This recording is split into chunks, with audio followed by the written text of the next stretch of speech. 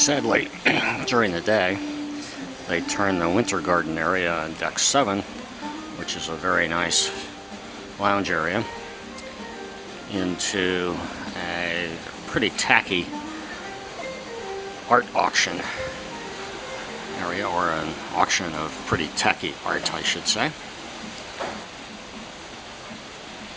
There's the linear fountain that plays in some of my other videos, hidden behind the paintings.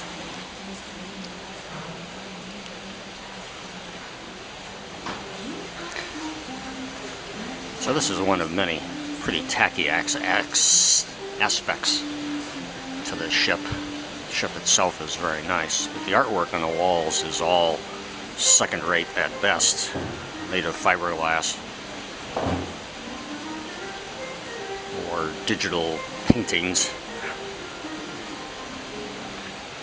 or this kind of stuff, and a lot of basically poster art that deals with the glorious history of Cunard. For example, all of the artwork showing celebrities on ocean liners dates from at least 50 years ago.